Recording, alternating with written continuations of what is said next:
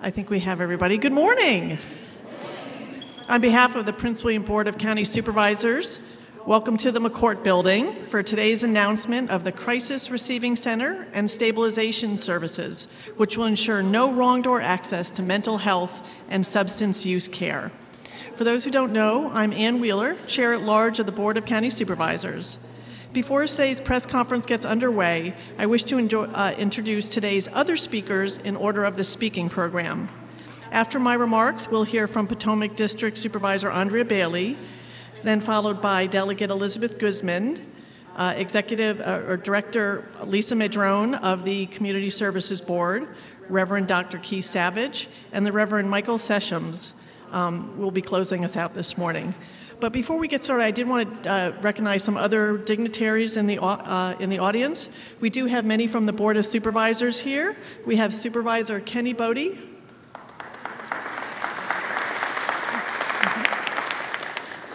We have Supervisor Yesley Vega. Supervisor Janine Lawson. As well as I want to recognize Mayor Michelle Davis-Younger from the City of Manassas. Both the cities have been partners in this effort, and we are so, so grateful. As noted on today's agenda for the board meeting, the Prince William Board of County Supervisors will author the deed of lease for the establishment of a crisis receiving center. The facility will be just under 79,000 square feet and will be located in the Occoquan Magisterial District, represented by Supervisor Kenny Bodie. The Crisis Receiving Center, or CRC for short, will increase local service access and capacity, reduce the execution of temporary detaining orders, and will provide more timely access to services to those who are experiencing acute behavioral health care needs.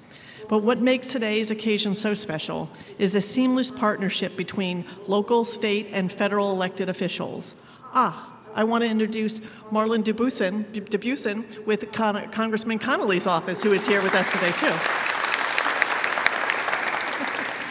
I wish to begin by thanking the members of the Prince William Federal Delegation for their tireless support of the creation of the CRC. Special acknowledgement to Congressman Jerry Connolly and his staff for their investment.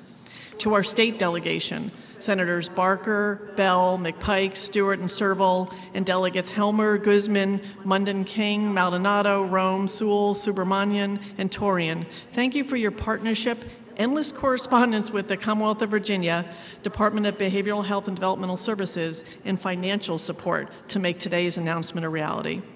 To Prince William County staff, I thank each of you for your time and dedication to our unified board vision of investing in the mental health and well-being of our nearly 500,000 residents.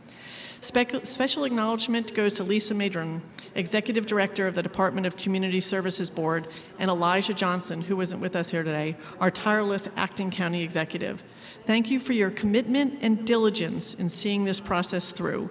The partnership between county staff and our board has proven to be seamless and has aided in our ability to address the ever-increasing needs for mental health, behavioral health, and the crisis needs in our community. And I would be remiss if I did not acknowledge each of my colleagues on the Board of County Supervisors. The establishment of the CRC is truly a bipartisan effort and reflects just one of the many ways in which government can work to ensure the betterment of the lives of its residents.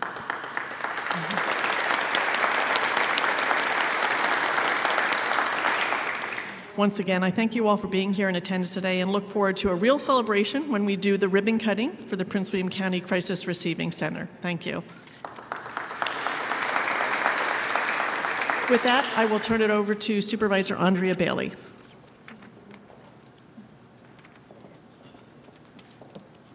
Thank you, Madam Chair. I'm going to be obedient and follow the program because I'm scared not to. So I'm going to turn it over to Delegate Elizabeth Guzman and give deference to her, if that's okay. Oh, it's changed. I have the old program. I beg your pardon, everyone. Thank you. Thank you so much. So, good morning to you, and thank you so much for being here this morning. As Prince William County residents, this is what we do. We come together for a common cause to support each and every one of us. And so I'm thankful this morning that we're gathered here for the Crisis Stabilization Center now known as the Crisis Receiving Center, as Lisa Madron has taught me. I want to take you on a journey quickly to let you know that this has certainly been a labor of love. When Madam Chair asked me to be the champion, she knew that mental health was deep in my heart to help heal the land in all communities.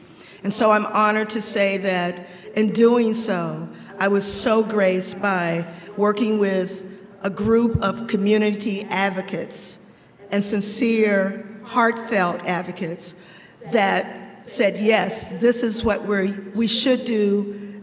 It's been a long time coming. But we did not realize that we were going to have this thing called COVID come about. And so COVID was not a bad thing. It taught us that out of COVID, something good could happen. Hence, the Crisis Stabilization Center. People are suffering coming out of COVID mentally. And so I had the opportunity to work with individuals like Lisa Madron, who's the executive director for the CSB, who wrote all of the plans and the presentations from her heart and absolutely from her skills to make sure that we talked to the community succinctly and directly about what we were going to do. Elijah Johnson, who at the helm led us in a very direct path to get it done. But working with an organization who asked me to be the champion as well, that I've been working with for over 10 years, Voice. And so I'm eternally grateful for all of the ministers and community leaders that came to the table and told me what the needs were and worked in the trenches with me. I want to acknowledge also Madam Chair, my friend, who understands my heart and understands this community. In her leadership, we got it all done. I want to acknowledge two people because it was a collaborative effort both locally, statewide, and federally. I want to acknowledge my friend, Elizabeth Guzman, who took the bill to the General Assembly for me, presented it to,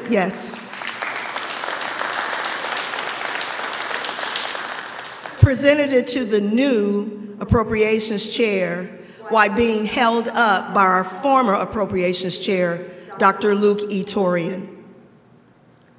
They knew what it would, yes, please. Dr. Torian's legacy in this community is unparalleled with none other. But both Delegate Torian and Delegate Guzman and Dr. Torian knew what we needed to do to secure $2.5 million from the General Assembly, and we did. With the other delegation members, Senator Barker, who has been focused on health initiatives, but specifically mental health. Senator Barker knew how to navigate the waters to make sure that policy and the monies were there to bring back to Prince William County, as well as Senator Jeremy Pike. And I'm eternally grateful for Delegate King, who also was the drum majorette in the halls, assuring that the conversations were being held, as well as Senator Scott Searville. You never refuse Senator Scott Searville. So for our delegation, I'm eternally grateful. Lastly, I want to acknowledge our federal support. When we started out, Congressman Connolly, I talked to him and he immediately wrote a letter of endorsement to the Appropriations Committee, as well as Congressman Whitman. They both sent press releases to the press, as well as talked to the Appropriations Committee and the new governor. So let's give them a round of applause for the help that they gave us. And then lastly, for the future allocation, I want to thank Senators Kaine and Warner, who says, we're not done yet. We'll make sure that you get the funding across the nation, but specifically in Virginia and Prince William County for the Crisis Stabilization Centers. So I may miss some names, but I want you to know this is a collaborative, bipartisan initiative. When I went to my colleagues, not one of them said no, not one of them. We had 2 bipartisan votes for the Board of County Supervisors to make this happen. So I'm thankful for you. One of the things that we do also is reach across the aisle to other jurisdictions. And so I want to acknowledge my mayor, Derek Wood, who was the MC for our first initiative when we had our first luncheon to talk about it. I want to acknowledge Mayor Michelle Davis Younger, my friend, thank you. And, thank you. And Mayor Jeanette Rishu, who all came to make this happen. To our public safety community, the higher echelon, I see Chief Newsham is here. Thank you for coming. Thank you for your support. Mr. Reyes, the double kings, Tim and his brother, I tell you, they all came to say yes. This is imperative that we do this for Prince William County. And so I'm grateful this morning. This is the initial program while we've been in office that all arms are locked. All arms have the same vision, and we've brought it back to the people of this community to initiate. So thank you for all that participate, all that will participate going forward. Thank you for your prayers. Keep hanging in there with us. Thank you.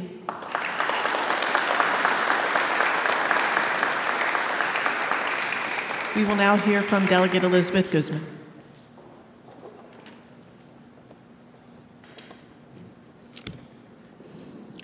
Good morning. I am Delegate Elizabeth Guzman, representing the 31st District in the House of Delegates, which includes parts of Prince William and Fauquier County. I am so proud to be part of the leading effort to bring funding for this mental health facility here in Prince William County. I am grateful to Supervisor Bailey for all of her leadership and advocacy on the issue. A special thanks to the County Board of Supervisors for their support to make this vision a reality. The people of Prince William County are all the better for your work. Thank you. However, it is important to know that this is not a new issue. We have been dealing with this problem for years. When I was elected in 2017, we were already losing 1 life a day in Virginia due to the mental health issues. I remember sharing my concerns to the County Board of Supervisors then and alerting them of the amount of people waiting in Prince William County for mental health services. And then, in the last couple of years, the COVID pandemic only exacerbated mental health issues throughout the county. And on top of it, we are losing lives due to the opioid crisis and the proliferation of illegal drugs like fentanyl, killing youth right here in Prince William County. And even though everyone is capable of experiencing a mental health crisis, we know that communities of color and members of the LGBTQ community are often most impacted by lack of resources. Prince William County is an incredibly diverse county with a fast-growing population and has been in desperate need of a facility to support people experiencing mental health crisis. And now, after securing $2.5 million in funding this past session, thanks to the hard work of the Prince William County State Delegation, we will finally have a center.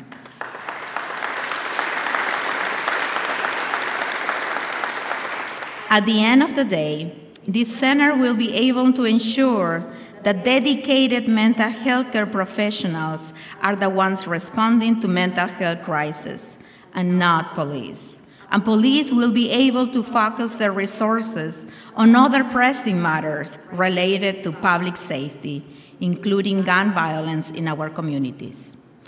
This is an all-around win for the Prince William County residents, and I would like to thank each one of the stakeholders here today on behalf of my constituents as well. But this center is just not for crisis. The center will be able to people who want non-emergency help for depression, anxiety, and other mental health challenges, but who can currently afford to access that care due to the lack of resources and lack of local providers in the area. Here in Prince William County, we believe that mental health is healthcare. It is not enough we have to acknowledge and support mental health. We have to put money towards solutions that help with mental crises and challenges. And this is what you are seeing today, a collective effort. I am so extremely proud to be part of the effort that we just don't state on our beliefs and values, but we also live and act on tackling this issue. Thank you so much for those who have contributed to this moment. Thank you.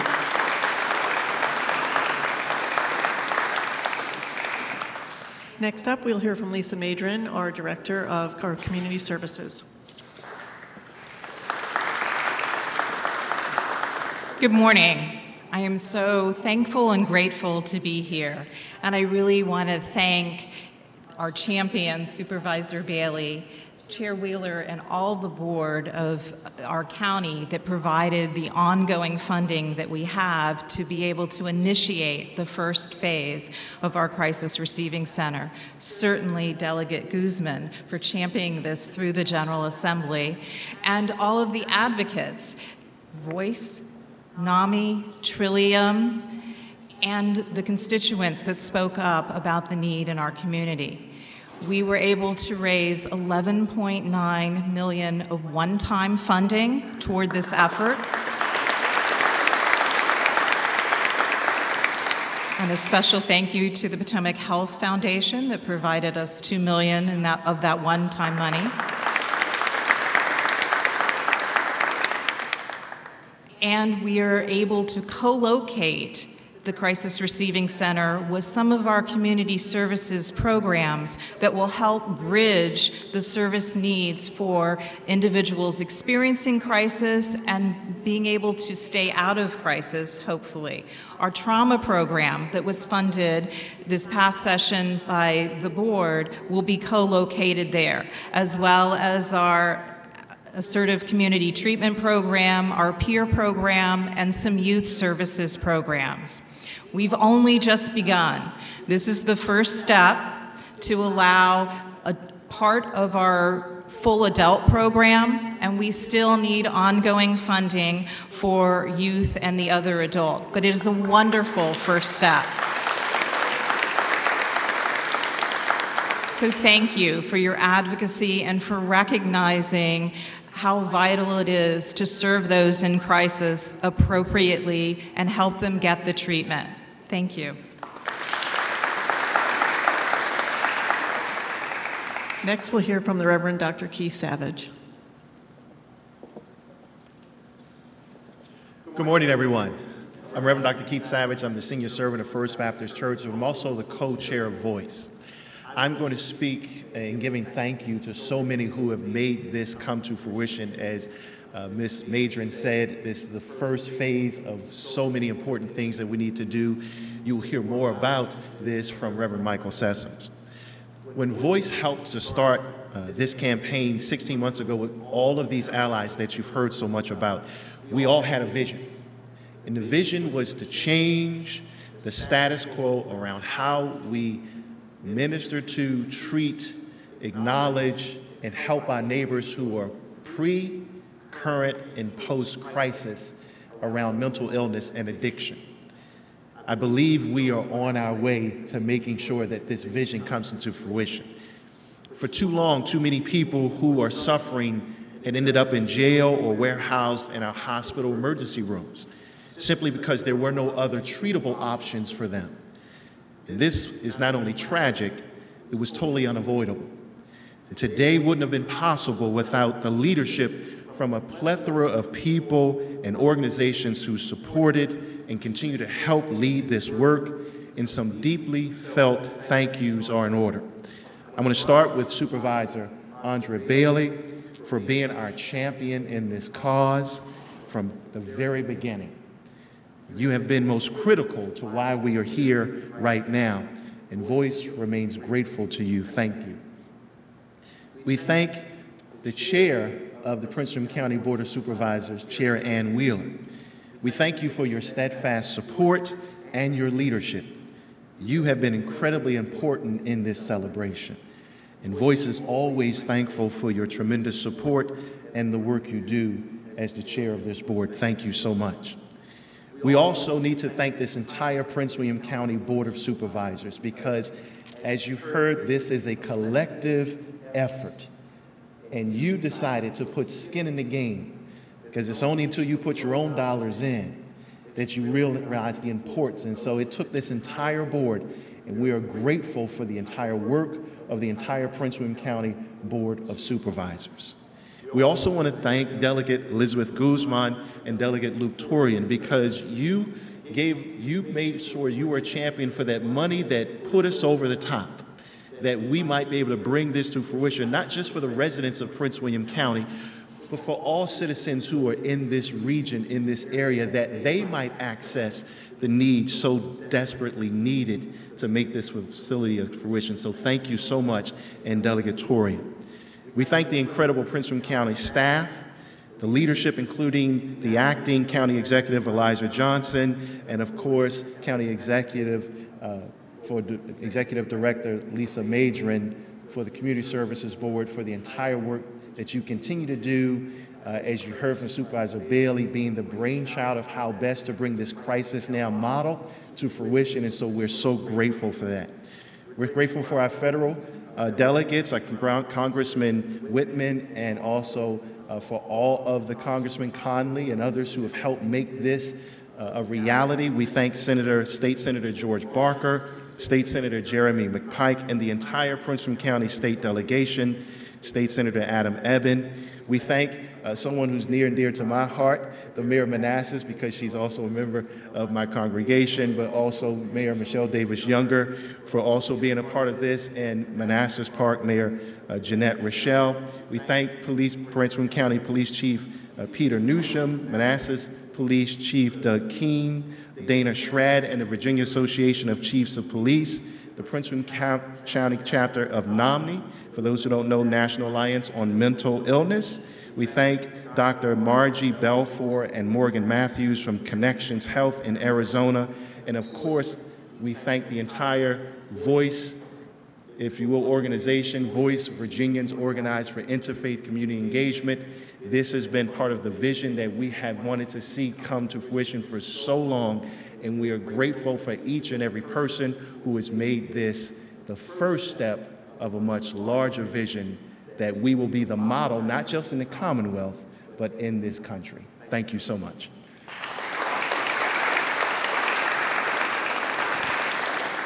Thank you, Dr. Savage. Next, we'll hear from Reverend Dr. Michael Sessions.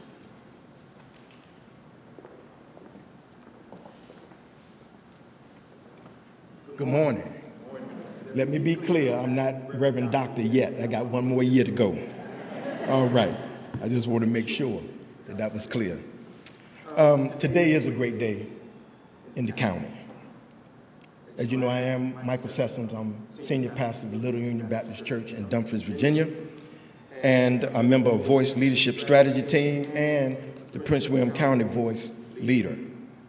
After countless meetings and strategy sessions and rallies and negotiations, testimony, email blasts, press events, and a million of other things that went into this campaign, I am thrilled that the Prince William County Crisis Receiving Center is on its way to becoming a reality. With the opening of the Crisis Receiving Center, we are beginning a new dawn in Prince William County, one where we can begin to create a more humane and effective mental health system.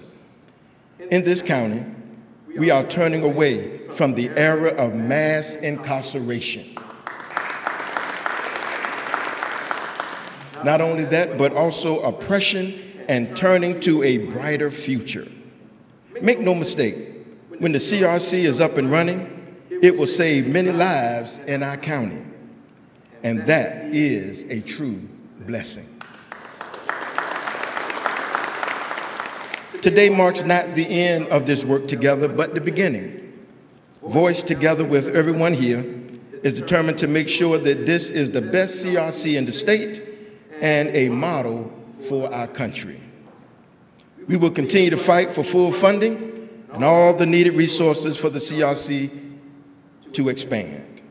Today helps give meaning to my own struggles, rooted in my time serving in Iraq, and many of you have heard my story. I could have been a victim, but thank God I had the resources to get the help that I needed. It reminds me of a biblical story. This young man who was, matter of fact, he was so demonized until he didn't have a name. All they knew that he was crazy or he had mental issues. Matter of fact, he was family stayed away from him, they were afraid of him, and he lived in the graveyard. And not only that, but he, I guess, hated himself to the point that he would cut himself. But the greatest therapist of all, my Lord and Savior, came to this man, talked with him, and he was relieved of his mental issue.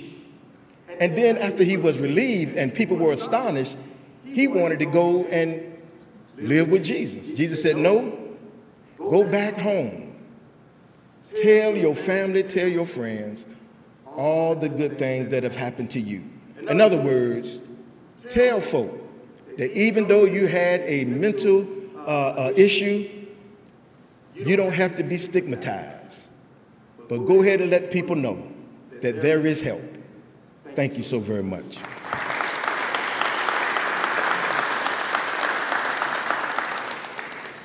So that will conclude our press conference for today. I want to thank everyone who came out. You know, as I look around the room, I realize how many people worked for this today. You know, and I'll say, you know, sometimes people ask us as elected officials, you know, why do you do this?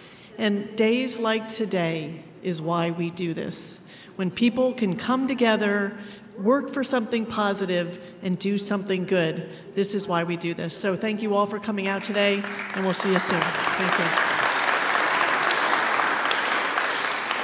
Quick question? Yes.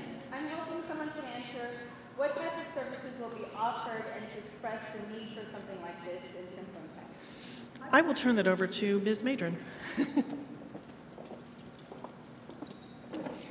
We are in the process of issuing an RFP to a Crisis Now vendor to operate the Crisis Receiving Center that will have walk-in urgent behavioral crisis care.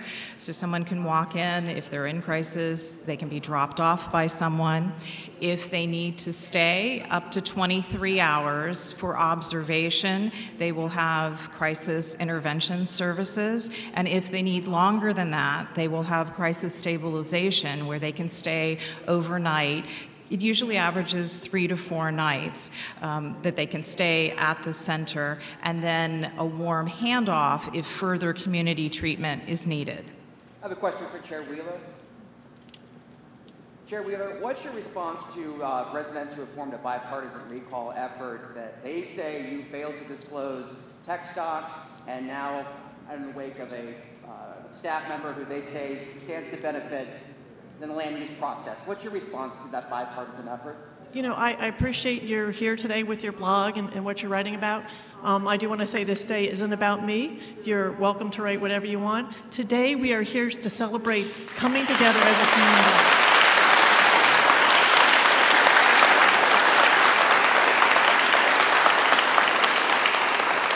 Question.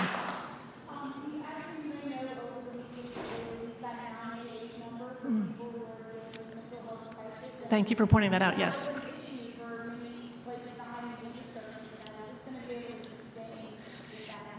I will let Ms. Maiden address that. 988 is a national effort to create an easy call line nationally for a hotline. We are also in the process as a state to create regional crisis call centers that the 988 national line will feed into. The hope is that the regional centers, and we have one now that serves Region 2, which is this region, will eventually evolve into not only taking the hotline calls, but dispatching mobile crisis. We're already piloting some of that with our Communications 911 Center here, and our co-responder program is being dispatched in certain circumstances that are connected to the Marcus alert, so the levels that need mobile crisis versus the levels that can be addressed by a hotline. So there is recognition that capacity could greatly increase. Even over the weekend when 988 came out, regionally, we saw a 99% increase in the calls. The majority of those calls were to find out more information. Think now, though, as a national hotline with it being phased in to becoming more specific to the locality. Ms. Palermo. Hi, I have questions about a couple things. So when this program was first announced earlier this spring, talked about 16 beds, or sorry, 8 beds and 8 recliners. And so I'm wondering if we're still looking at those numbers. And I wonder if you could also speak to when it's going to open and how, I know this is a much larger facility than was originally talked about. I think we originally talked about like a 40-something thousand square foot facility, and this is almost 80. So it's kind of double. So can you just talk a little bit about, like, I know that this is going to be done using the 5-year plan for the community services, but can you talk about like how this, like when it opens, how this will impact like Southern North and what goes on at Verrazza? Will it all be funneled here, or kind of how will that work? So if I forget some of your question, please remind me. So the vision is to have 16 adult crisis beds and 23-hour recliners for observations. The first phase is 8 and 8. 8 crisis, 23 hours, and 8 crisis CSU beds. And all of that is based on ongoing funding. Right now, the county has been the only one to provide ongoing funding. If Congress provides additional ongoing funding, we will gladly expand to the full vision. The full vision would be 16 and 16 for adults, and 8 23-hour beds and 8 CSU beds for youth, and youth being adolescents. In terms of what's housed there, the 5-year plan has provided more services for the community through community services. I mentioned the trauma program that we were really excited about to provide short-term trauma treatment intervention that we think would be very helpful.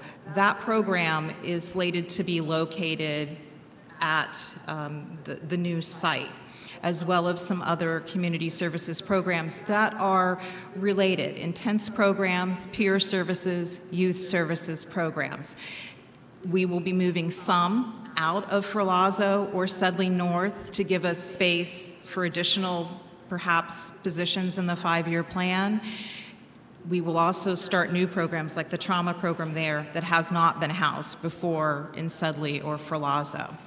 In terms of opening, I would love to say this could have opened in May, but the facility is, well, it was where the COVID vaccinations were given. So some of you may see it's very warehouse kind of space. So it definitely needs to be retrofitted, and the RFP, the vendor that will operate the CRC, will be integral for setting up the crisis receiving center.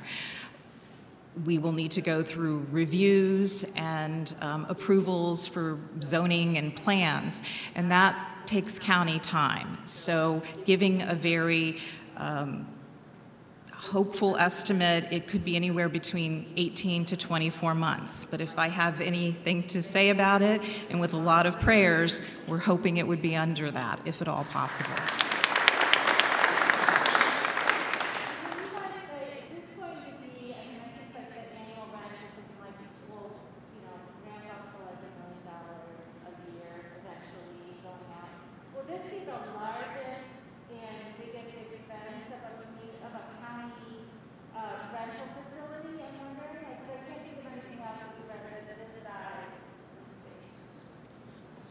We'll have to get back to you on that. And I don't know if it goes up to $1 million a year. That doesn't sound quite right to me, but we can check into that and get you an answer from staff after that. So, press question?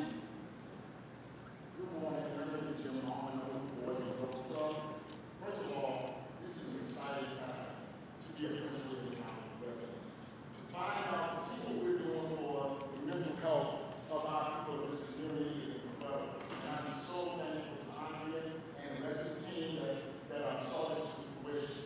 There's always going to be time that we can look at different things that might not be as positive, but this is a celebration. And let's make sure that we keep it that way. Thank you. With that, I know a bunch of us have an 11 o'clock meeting, so that will end our press conference today. Thank you all for coming out.